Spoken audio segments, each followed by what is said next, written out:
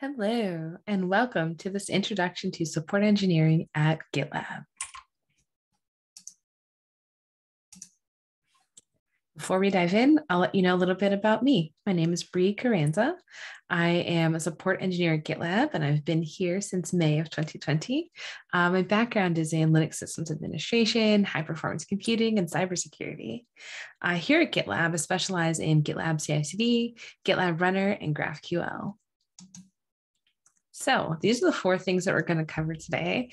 By the end of this brief presentation, you should have a general understanding of what support engineering is, what I and my colleagues do in our roles as support engineers, why support is important, and some of the skills that are essential for becoming a support engineer. Let's start with what support engineering is. So simplified, support engineers help to bridge the gap between the way things should work in theory and the way that things are actually working in reality. So to help illustrate why support engineering is useful or necessary, imagine you're a member of a development team and you've finalized an application, you've released the application, and awesome, users are beginning to use the application. What happens when they run into problems? What happens if they have configuration questions? They contact support.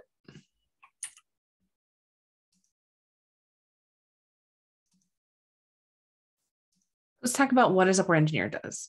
Our primary objective is to effectively solve tickets. At GitLab, our goal is to deflect tickets through documentation. So we'd like to be in a situation where customers can solve most of their problems by using our amazing documentation. When the documentation has been exhausted, then support engineers come in and play a role. We might resolve tickets in one of a number of different ways. One common thing we do is consult on customers' current configuration and help make suggestions on how they can bring their current configuration to their desired configuration. We also might create a new bug report. I earlier today created a bug report because the customer reported something that wasn't working the way they expected it to, looked into it. It's a bug. So I made a bug report and let them know about that. Sometimes if we're lucky, we'll find bug reports that already exist and we can connect users with those bug reports. And then sometimes we will identify that the source of the problem is outside of GitLab. So for example, if someone is having trouble receiving notification emails from GitLab, we dig into the problem. We see that GitLab is attempting to send the email, but the SMTP server is not responding properly. So that's a situation where we'll help resolve the ticket by explaining what GitLab needs in order for the emails to be sent. We do lots of things that are not solving tickets, though. We contribute code fixes. We help to improve the documentation, as I mentioned. We have lots of opportunities for professional development, and that's really great for opportunities to become familiar with the technology before getting a lot of tickets about it. So that's pretty exciting. We also assist others with their tickets. There's a strong culture of collaboration across the support team, and we participate in on-call rotations.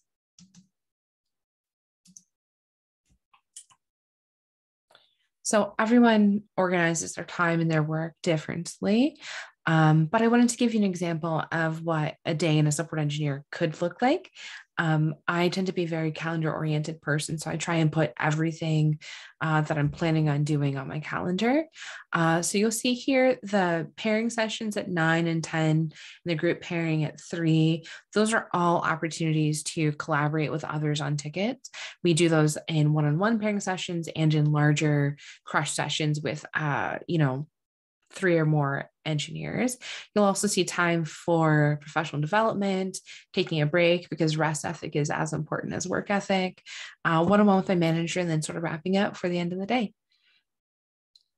Now, this is an example of a day where I'm not in an on-call rotation, and so those days, my time will be spent a bit differently. So the importance of support. We help people continue to use GitLab smoothly. Across the support team, we want people to have an amazing experience with GitLab. we wind up responding in situations that run the gamut in terms of severity. So if someone has a quick question clarifying how something should work in GitLab, support is here to help. If someone's GitLab instance is down in production, they're experiencing a significant business impact, GitLab support is here to help in those situations as well. So we'll pivot a little bit to talk about some of the skills and technologies that are essential for people in roles like support engineer. Troubleshooting. Troubleshooting is, I think, the single most important skill. We rely on troubleshooting every single day to solve problems effectively. We really would be nowhere without the ability to troubleshoot effectively. Digging into what effective troubleshooting looks like would be a separate topic, but it's a really important skill. Networking basics. So for this role, I would recommend being familiar with things like DNS, passing familiarity with the TCP/IP model. So you know what someone means if they say that a problem is a layer 2 problem versus a layer 7 problem.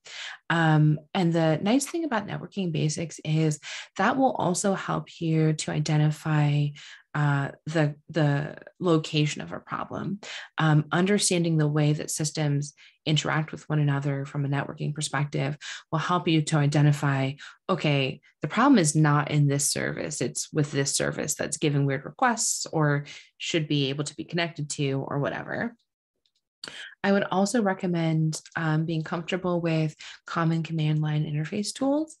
So that would be sort of like Linux basics like cd, ls, find, tar, and dig. Those are all commands that you will find useful in troubleshooting a variety of different systems and applications.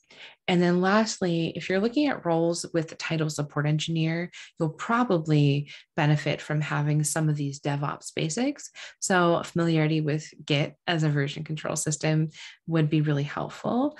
Experience with Docker, lots and lots and lots of things are built with or run on Docker. You will spend time interacting with APIs, REST and GraphQL APIs. And so being familiar with how to issue requests and parse the response would be helpful. And related to that, being comfortable parsing JSON and YAML, you'll find responses are often in JSON and config files will be in JSON or YAML. So being familiar with JQ, YQ, or some other tool for parsing JSON or YAML content will serve you well. And then, so I want to transition to talking about skills that are not purely technical skills, but that I think are super helpful for a support engineering role. So the first thing that I have here is curiosity. I encourage people in this role to be curious about what they see. We gain so much information about the cause and nature of a problem by asking questions.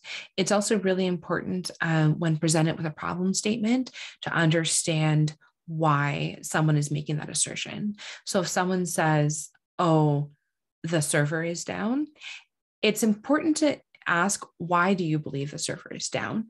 The server is down could mean different things to different people. Is it actually powered off? Is it not connected to the network? Is it giving responses other than you expect? So having that curiosity will help you understand more about the nature of the problem that you're trying to solve.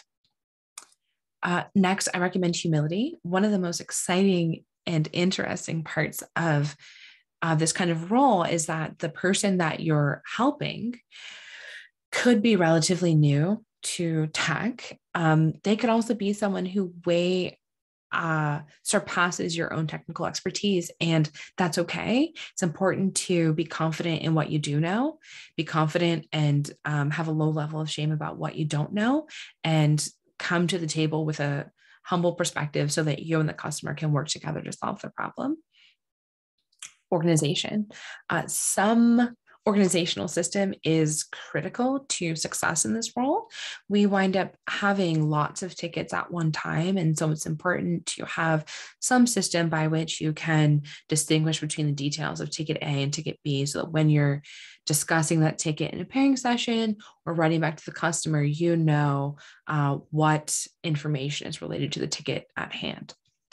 Lastly, patience and persistence of purpose. We often want problems to be solved immediately. And sometimes it's possible, but I would not recommend relying on it. And so being patient and staying the course and working through the problem diligently until you get to a resolution is important.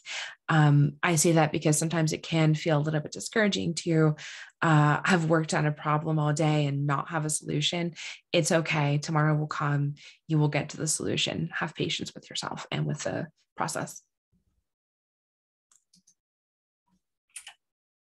And lastly, as a parting thought, I wanted to leave you with this sentiment that I gained from one of my colleagues here at GitLab Support.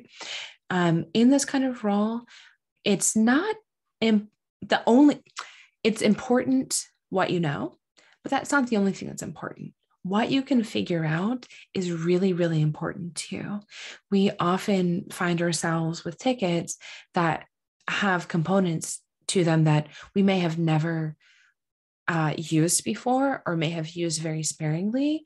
Our job is to understand the fundamentals, collaborate, do what's necessary to learn the thing. So if you don't know something, that's okay. Your ability to figure it out is important. Thank you.